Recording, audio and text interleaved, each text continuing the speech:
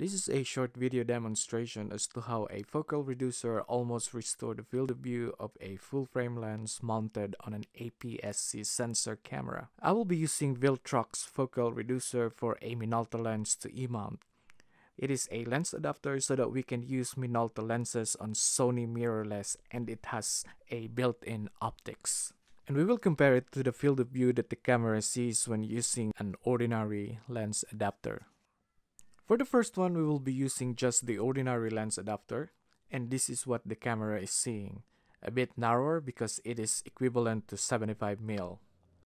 If we switch our adapter from just the ordinary one into the focal reducer, the field of view widens as we can see in this shot. We can now see the two white vases on both sides. And now let's have a look at the actual field of view of this lens on a full-frame camera by using the ordinary adapter. I will use the A7 II, which is a full-frame one. And there you have it, almost similar to the footage of the 50mm with a focal reducer mounted on an APS-C sensor camera. And just in case you're wondering what happens when you use the focal reducer on a full-frame camera, it looks like this.